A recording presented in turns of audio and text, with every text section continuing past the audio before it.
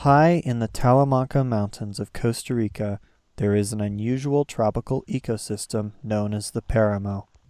Over 3,000 meters above sea level, no large trees grow at these altitudes, but the ground is thick with shrubs and bamboo. A plain little bird hops around, the volcano junco. It is endemic only to the highest reaches of these mountains. To the west of this unusual tropical ecosystem lies the Pacific slope of Costa Rica. Costa Rica means rich coast, and the Pacific side is a coast rich in different ecosystems and a multitude of birds.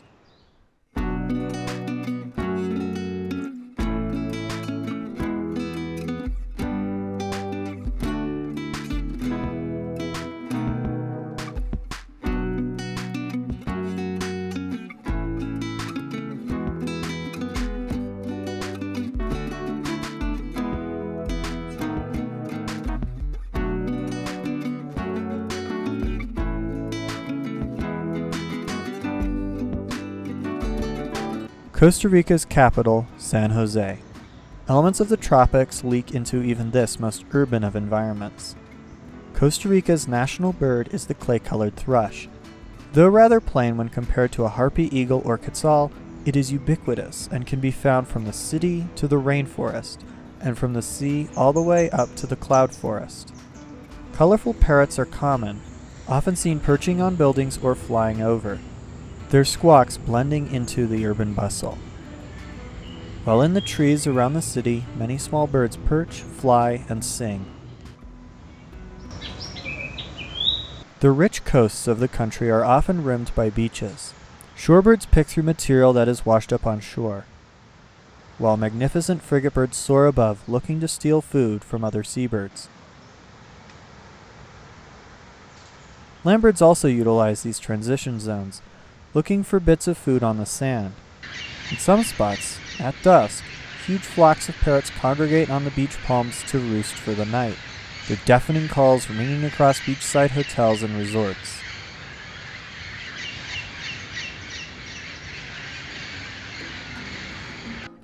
On the southern Pacific coast, the meandering Sierpe River flows into the sea along the northern edge of the Osa Peninsula.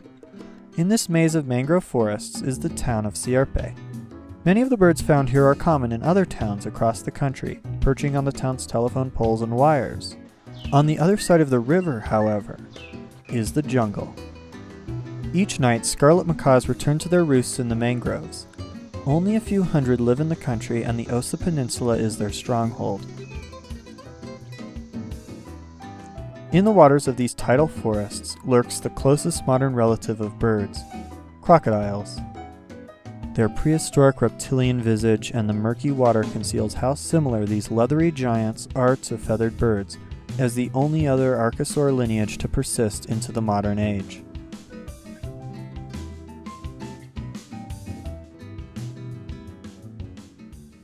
Further south is the wild and beautiful Osa Peninsula.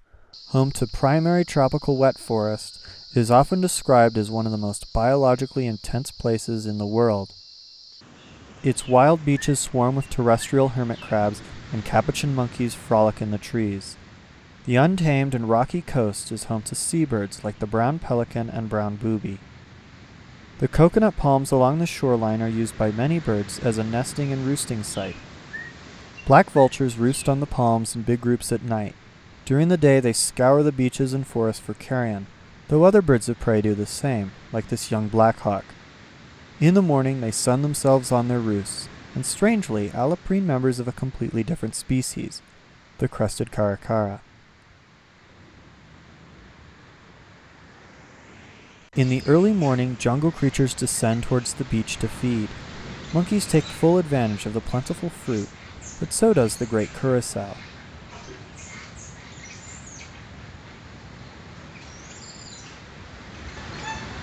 Crested guans call from just inside the forest, their loud trumpets distinctive over the roaring sea.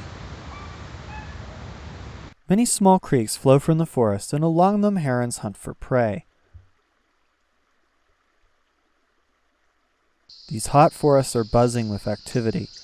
Snakes slither through the undergrowth, and bird calls fill the air, but only a few can be glimpsed through all of the greenery. This bird, the black-cheeked ant tanager, is endemic to the Osa Peninsula. Deeper in the forest, spider monkeys swing through the trees.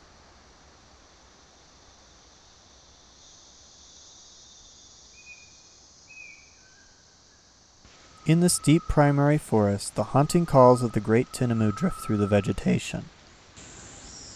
A weird buzzing call betrays a lek of the red-capped manakin. These colorful little birds have a remarkable courtship display where they shuffle backwards in a movement analogous to the moonwalk.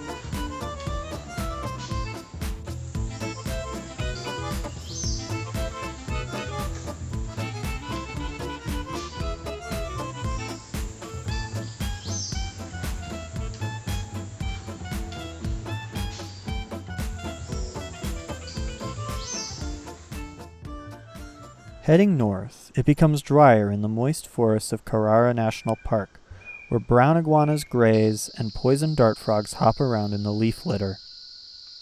Here, the local avifauna is excited.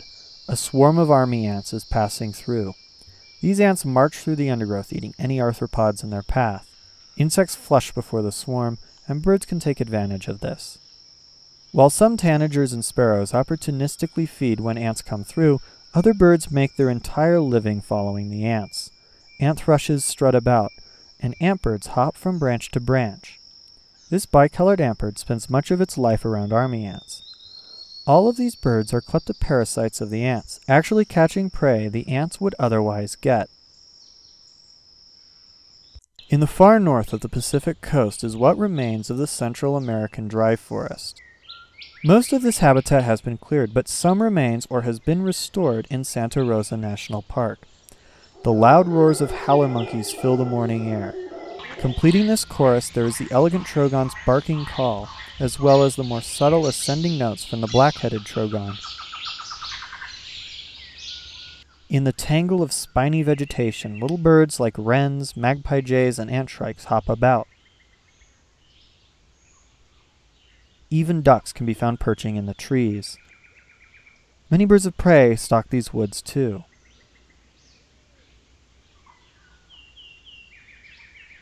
At dusk, the owls come out, like this fierce little ferruginous pygmy owl, and the Pacific screech owls call under the stars. Heading up in elevation into the Tiburon Mountains, several different habitats are found around the Monteverde area. With the mountains blocking moisture coming over from the Atlantic side of the country and being below the clouds, this forest is quite dry. Agoutis feed on seeds. Coatis nose around in the leaf litter, and in the thick foliage various birds can be glimpsed. Trogons, wood creepers, emerald toucanets, all hopping about in the tangle. A sunbittern stalks near a creek. The air is full of sound. A double knock betrays the presence of Costa Rica's largest woodpecker, the pale-billed. Bark chips are sent flying as it drives its powerful beak into the trees, effortlessly peeling bark in its search for insect larvae.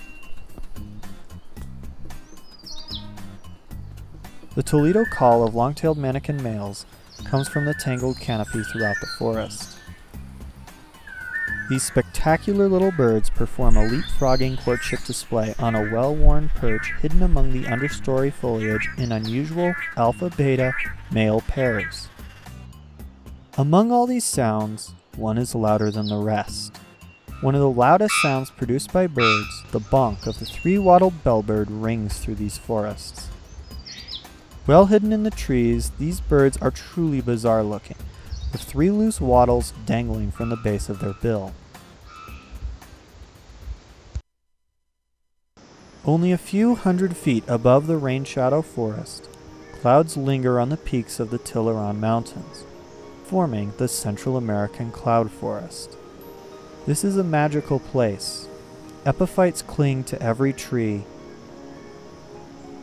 Strange beasts crawl through the undergrowth, and fairy-like hummingbirds with exotic names feed on nectar. Violet saberwing, purple-throated mountain gem, violet ear, and green-crowned brilliant. many small birds flit about.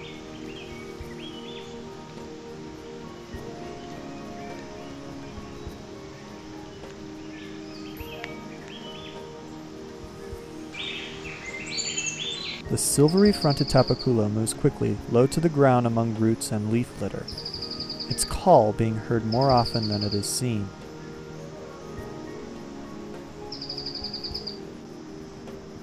Up in the trees, black guans search for fruit.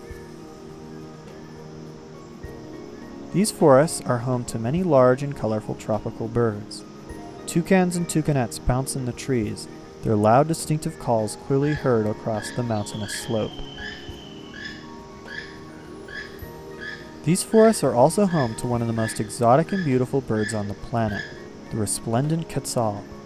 This trogon is known for its elegant emerald elongated tail feathers that flow in the breeze and its bright red breast.